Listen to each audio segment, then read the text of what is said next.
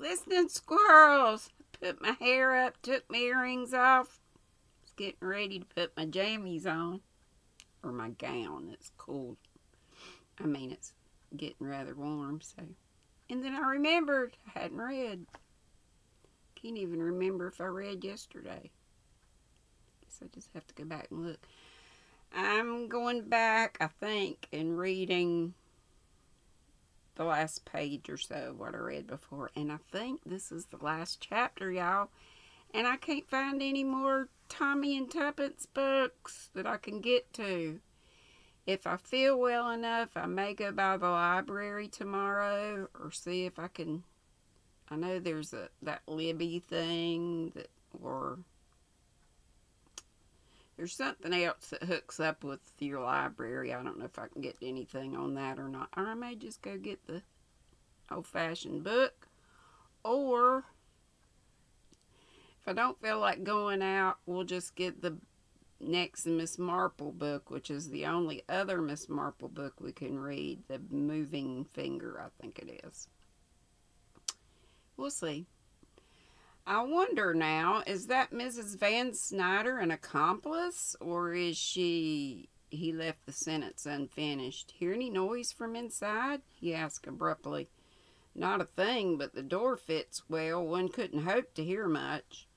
Mr. Carter made up his mind suddenly. I don't like this business. We're going in. Got the master key? Of course, sir. Call up Evans and Clydesley. Reinforced by the other two men, they advanced towards the door of the suite. It opened noiselessly when the first man inserted his key.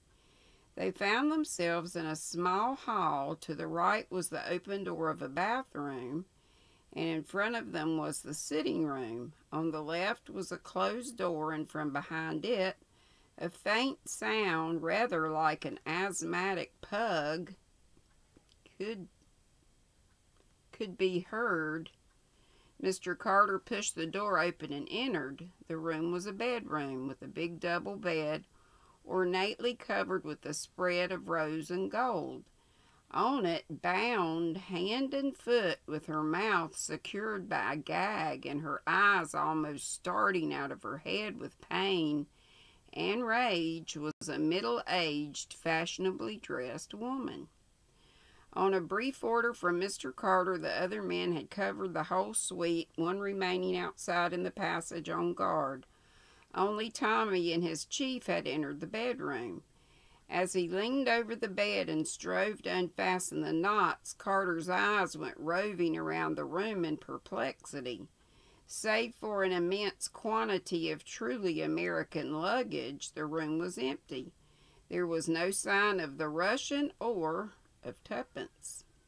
In another minute, the waiter came hurrying in and reported that the other rooms were also empty.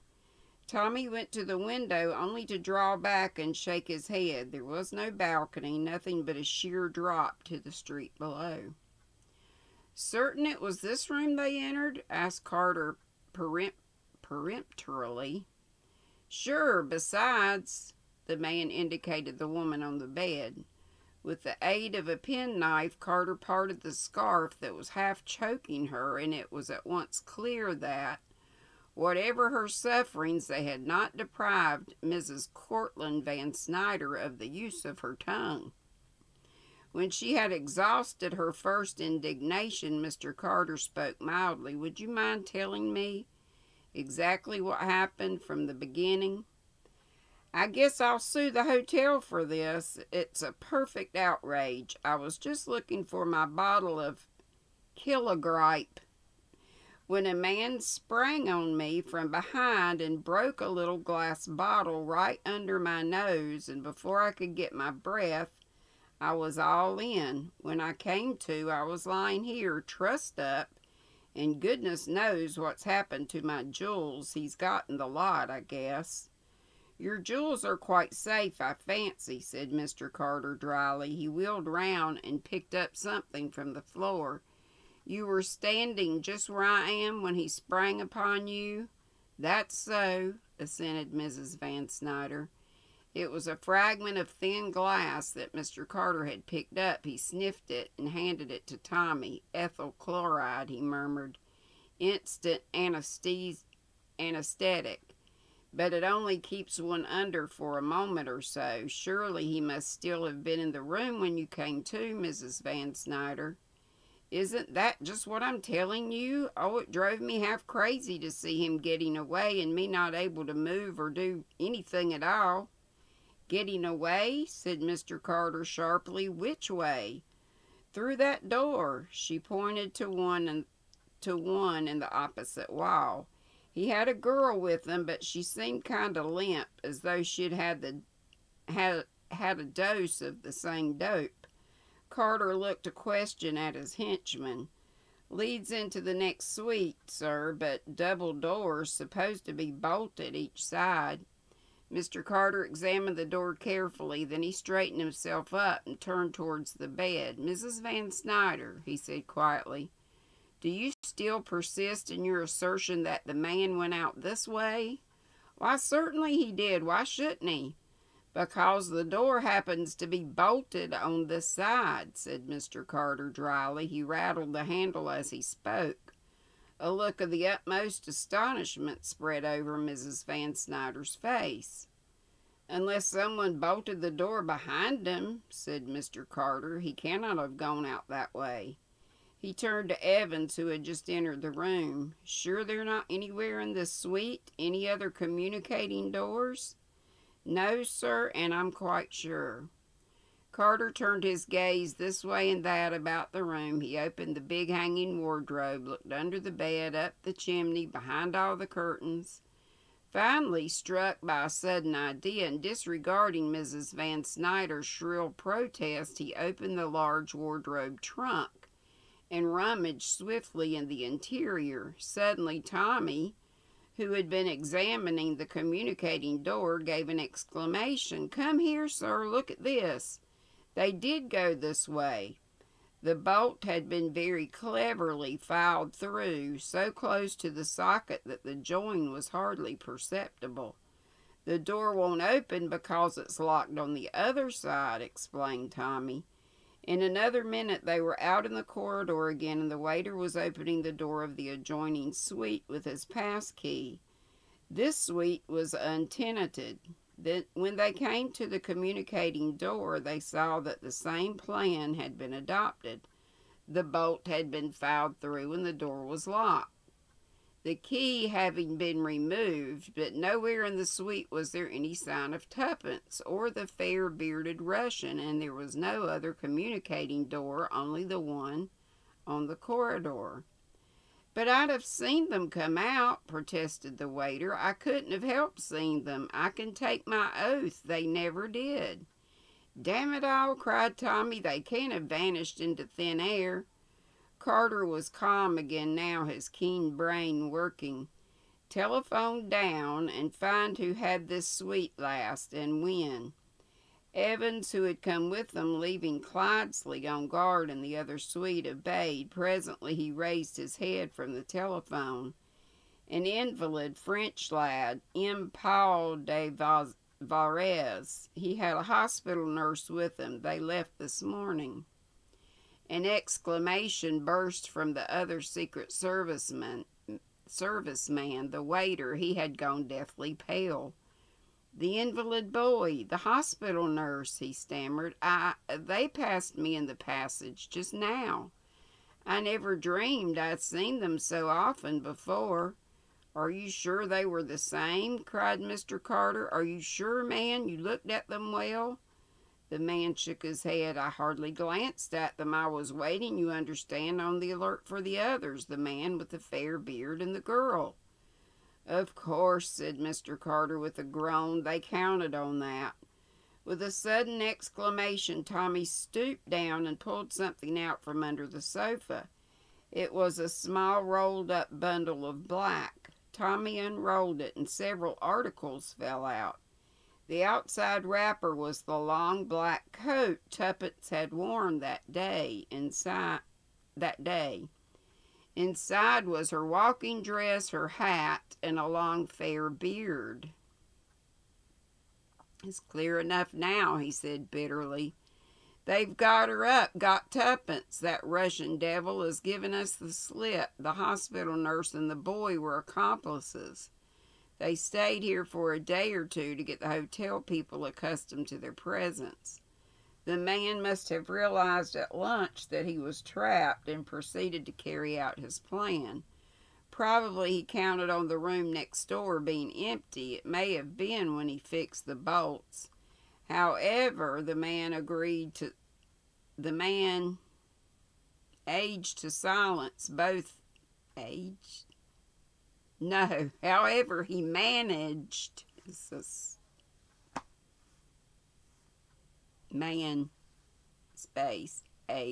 Managed to silence both the woman next door, woman next door, and Tuppence. Brought her in here, dressed her in boy's clothes, altered his own appearance, and walked out as bold as brass. The clothes must have been hidden, ready, but I don't see how he managed Tuppence's acquiescence. I can see, said Mr. Carter. He picked up a shining piece of steel from the carpet. That's a fragment of a hypodermic needle. She was doped. My God, groaned Tommy. And he's got clear away. We don't know that, said Carter quickly. Remember, every exit is watched. For a man and a girl. Not for a hospital nurse and an invalid boy. They'll have left the hotel by now. Such, on inquiry, proved to be the case. The nurse and her patient had driven away in a taxi some 5 minutes earlier. Look here, Beresford, said Mr. Carter. For God's sake, pull yourself together. You know that I won't leave a stone unturned to find that girl. I'm going back to my office at once, and in less than 5 minutes, every resource of the department will be at work. We'll get them yet. Will you, sir? He's a clever devil, that Russian. Look at the cunning of this coup of his. But I know you'll do your best. Only pray God it's not too late. They've got it in for us badly. And maybe it was coup and not coup. He left the Blitz Hotel and walked blindly along the street, hardly knowing where he was going. He felt completely paralyzed. Where to search? What to do? He went into the Green Park and dropped down upon a seat. He hardly noticed when someone else sat down at the opposite end and was quite startled to hear a well-known voice. If you please, sir, if I might make so bold. Tommy looked up. Hello, Albert, he said dully. I know all about it, sir, but don't take on so. Don't take on. He gave a short laugh. Easily said, isn't it? Ah, but think, Sir Blunt's brilliant detectives, never beaten, and if you'll excuse my saying so, I happened to overhear what you and the missus were ragging about this morning. Mr. Poirot and his, I've looked up how to say that, and his little gray cells. Well, sir, why not use your little gray cells and see what you can do? It's easier to use your little gray cells in fiction than it is in fact, my boy. Well, said Albert stoutly, I don't believe anybody could put the missus out for good and all. You know what she is, sir, just like one of those rubber bones you buy for little dorgs. Guaranteed indestructible. Albert, said Tommy, you cheer me.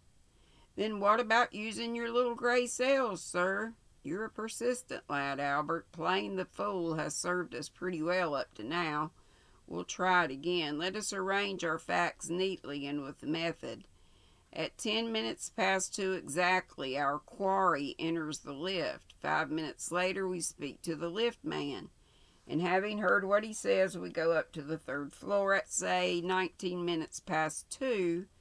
We enter the suite of Mrs. Van Snyder, and now, what significant fact strikes us? There was a pause. There wasn't such a thing as a trunk in the room, was there? Asked Albert, his eyes lighting suddenly.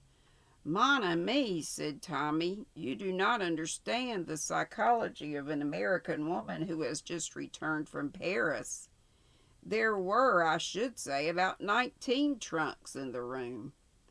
What I mean to say, a trunk's a handy thing if you've got a dead body about you want to get rid of, not that she's dead for a minute. We searched the only two that were big enough to contain a body. What's the next fact in chronological order? You've missed one out when the missus and the bloke dressed up as a hospital nurse. The bloke dressed up as a hospital nurse passed the waiter in the passage.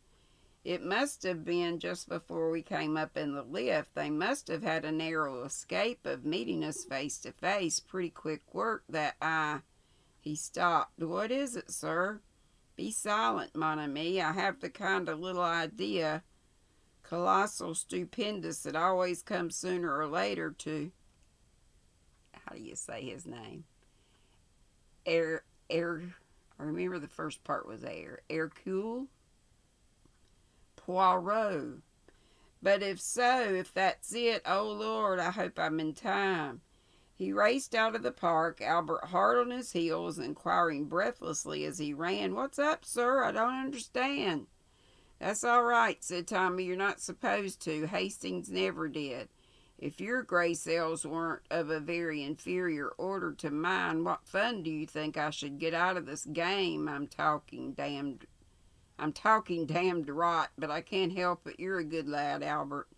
You know what Tuppence is worth. She's worth a dozen of you and me."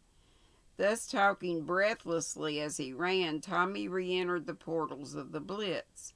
He caught sight of Evans and drew him aside with a few hurried words. The two men entered the lift, Albert with them. "Third floor," said Tommy. At the door of number 318 they paused. Evans had a pass key and used it forthwith.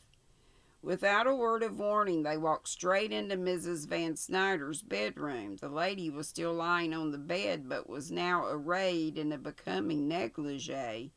She stared at them in surprise. "Pardon my failure to knock," said Tommy pleasantly, "but I want my wife. Do you mind getting off that bed?" "I guess you've gone clean plumb crazy," cried Mrs. Van Snyder. Tommy surveyed her thoughtfully, his head on one side. "Very artistic," he pronounced, "but it won't do. We looked under the bed, but not in it. I remember using that hiding place myself when young, horizontally across the bed underneath the bolster, and that nice wardrobe trunk all ready to take away the body in later. But we were a bit too quick for you just now. You'd have time to dope Tuppence, put her under the bolster, and be gagged and bound by your accomplices next door. And I'll admit we swallowed your story all right for the moment, but when one came to think it out, with order and method, impossible to drug a girl, dress her in boys' clothes, gag and bind another woman, and change one's own appearance all in 5 minutes. It says live minute. Maybe it is live minutes. Whatever. Simply a physical impossibility. The hospital nurse and the boy were to be a decoy. We were to follow that trail, and Mrs. Van Snyder was to be a pitied victim. Just help the lady off the bed, will you, Evans? You have your automatic? Good. Protesting shrilly, Mrs. Van Snyder was hauled from her place of repose. Tommy tore off the coverings, and the bolster, there lying horizontally at the top of the bed, was Tuppence. Her eyes closed and her face waxened. For a moment Tommy felt a sudden dread. Then he saw the slight rise and fall of her breast. She was drugged, not dead. He turned to Albert and Evans. "And now, messieurs," he said dramatically, "the final coup." With a swift, unexpected gesture, he seized Mrs. Van Snyder by her elaborately dressed hair. It came off in his hand. "As I thought," said Tommy, "number 16. It was about half an hour later when Tuppence opened her eyes and found a doctor and Tommy bending over her. "Number 16?" queried Tuppence feebly. "Crushed like an eggshell," said Tommy. "Metaphorically, I mean. Carter's got him." The doctor then had his innings. Presently he departed with the assurance that all was now well. "Now tell me about Tell me all about it, said Tuppence eagerly. Tommy gave her a spirited narrative. Weren't you half frantic about me? Asked Tuppence faintly.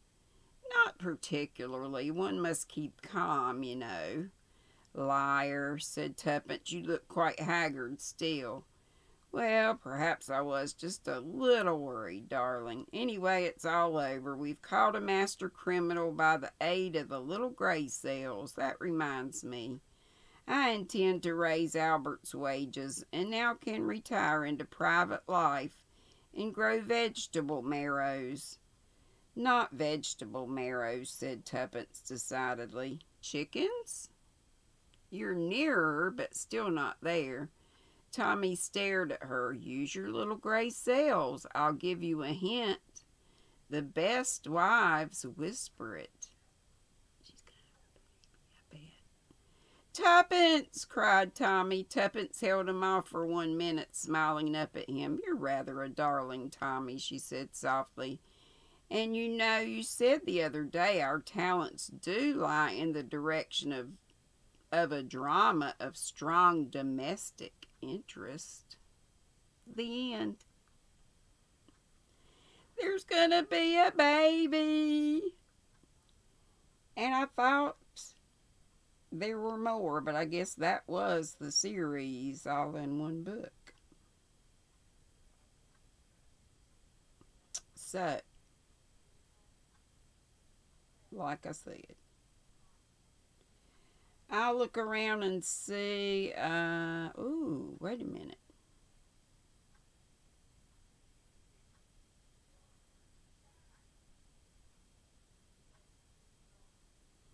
This says Publicity, a Tommy and Tuppence mystery, but is that... Let's see if it's in public domain. See in store. Okay. Okay. Publicity. Let's see, when was it? Publication date. But that's not when it was written. When was it written? Oh, this review says it's a weak story. But that's only one.